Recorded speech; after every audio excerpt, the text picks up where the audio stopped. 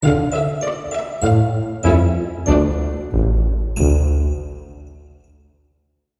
everybody and welcome. Certainly glad you could join me today.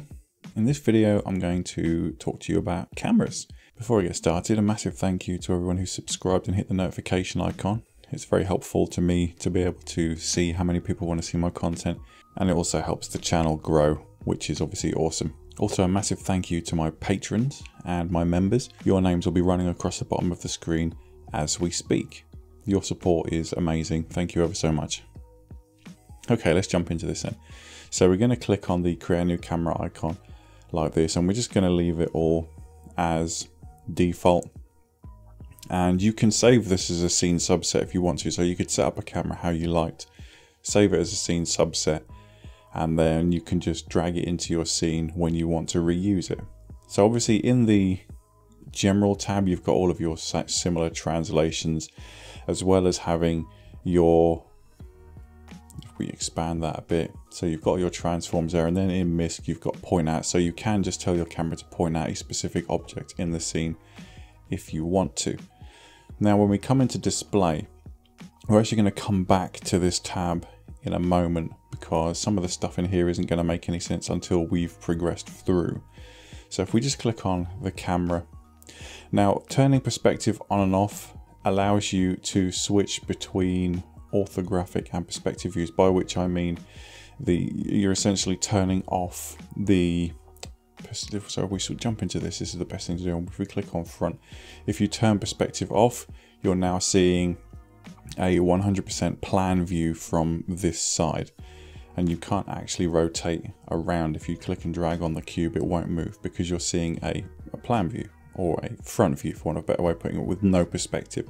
So something that's 100 meters away will appear the same size in this view as something that's 2 meters away. So we don't really want to do that. We'll leave it in perspective mode like so.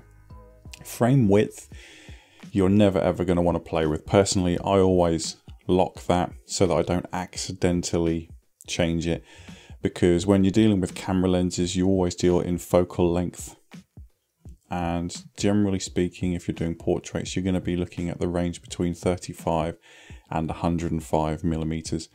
And the kind of standard in the photographic world is 85 millimeters for a portrait lens. And of course, if you're taking portraits, you're going to want to turn your depth of field on. Now then, if we jump back into perspective view and we get a side view of what's happening here, you can see our camera's here, and we've got this little ball surrounded by it looks like a little TIE fighter there, and all this front one here with the diagonal X across it, all that is indicating to you is what your frame currently looks like, your field of view. And you can always change that in the display view, which we're going to change some of the properties for in a minute. And then this one that looks like two pluses inside, that indicates your focal distance. And if we drag the slider up and down, you can see that it changes what's in focus. So essentially, if there's an object here, it would be in focus, and then it would come out of focus like that. And the reason this is important is that when a camera is photographing, the bokeh or the blur of things that are out of focus is actually greater depending on how far away from the focal distance that it actually is.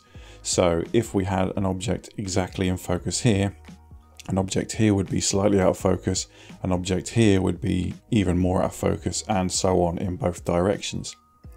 And the f-stop in photography indicates how wide the aperture of the lens is, but essentially it just means how much or how large your focal range is.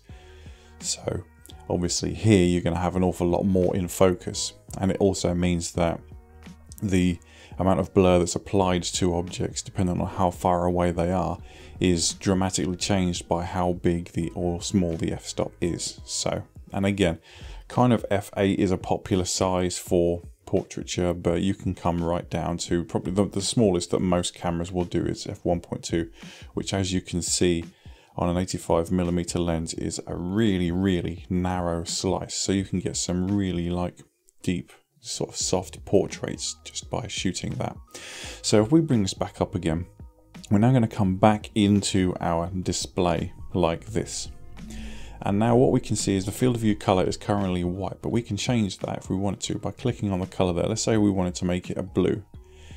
There we go. So now the field of view is blue. It makes it a little harder to see in this scene, but you can change it to whatever color you want. Now, I don't generally play with that. I normally leave that completely white. But what I do play with normally is the depth of field plane colors, and I normally change that to green. All it does, it just makes it a little easier to differentiate between the depth of field planes and the field of view planes if you're dealing with a subject that's fairly close to the camera. Now, yes, you could always just move that further away. So if you wanted to do that, you could say your field of view length, and you could just up that. You could make that considerably larger, and then it's not going to be in the way of your view. As you can see, it's all the way down there. But obviously, this is a personal preference. I would recommend dragging it up and down depending on where you are and what the scene is, because obviously that can be quite annoying if you're selecting the camera and it's in the way. So the next thing, we're going to quickly jump down to the lens. And this is where we can set some technical specs. Now, to be completely honest, these specs are quite difficult to get hold of for the kind of lenses that you're going to want to be mimicking, but they also have very, very little effect. Much like a lot of things in Daz, they're there almost as a placebo to kind of make you feel like you're accomplishing something different when you're actually not. The only thing that's really going to make a huge amount of difference in this is your stereo offset, which is going to change your chromatic aberrations, and your lens distortion type. You could change it to spherical, which we've used in a previous video to create HDR eyes.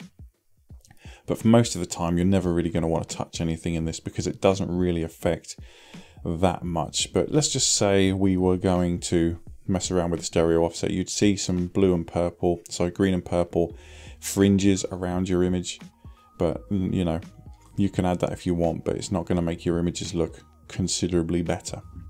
So blades, now this is something you can generally find out about most cameras. Certainly the aperture number of blades, for example, the 85mm Canon lens, I believe, has maybe 10 or 12 blades. And that does have a slight effect on the quality of the blur in the background when you're working with depth of field. So that's always worth having a bit of a tinker with, experimenting with. Now, the reason I'm not putting examples up for any of this stuff is because if I was to do a render for every single example, every single thing that I'm talking about here, it would take me about 3 days to make this video, and nobody wants to sit through that. So now we're going to come into dimensions. Now what you can do is you can set your overall render settings so that every camera renders in the same resolution in your render settings and your general tab, like this.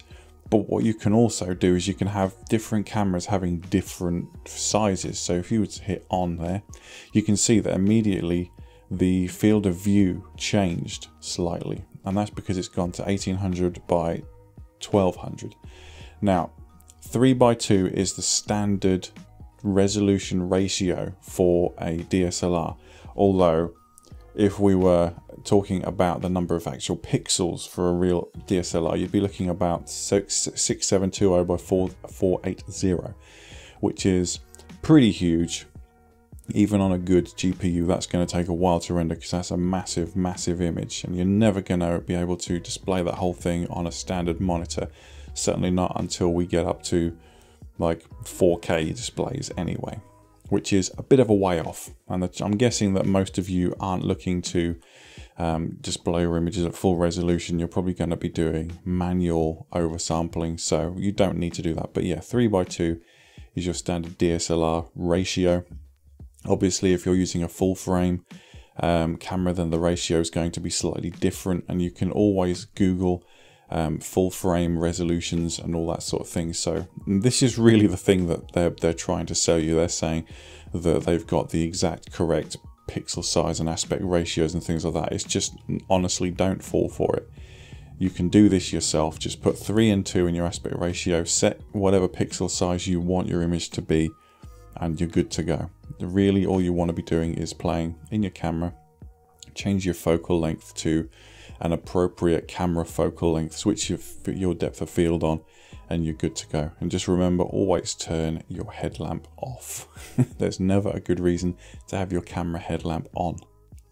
That's really all there is to it in the cameras. You can tweak some of these sort of values and have a bit of a play with them, but honestly, don't waste your money in Daz Studio Store, not on something like this. You can set up these camera presets yourself so easily, and then you can always save them. So we could change the name of this camera to, let's just say 85mm, like that.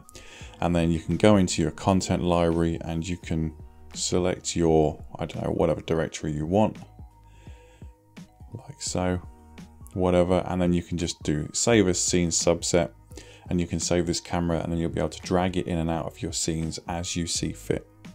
I hope you found this video useful. Let me know what you think in the comments below. Keep those likes coming. If you haven't yet subscribed, get on it, and I'll see you in the next one. Cheers, bye-bye.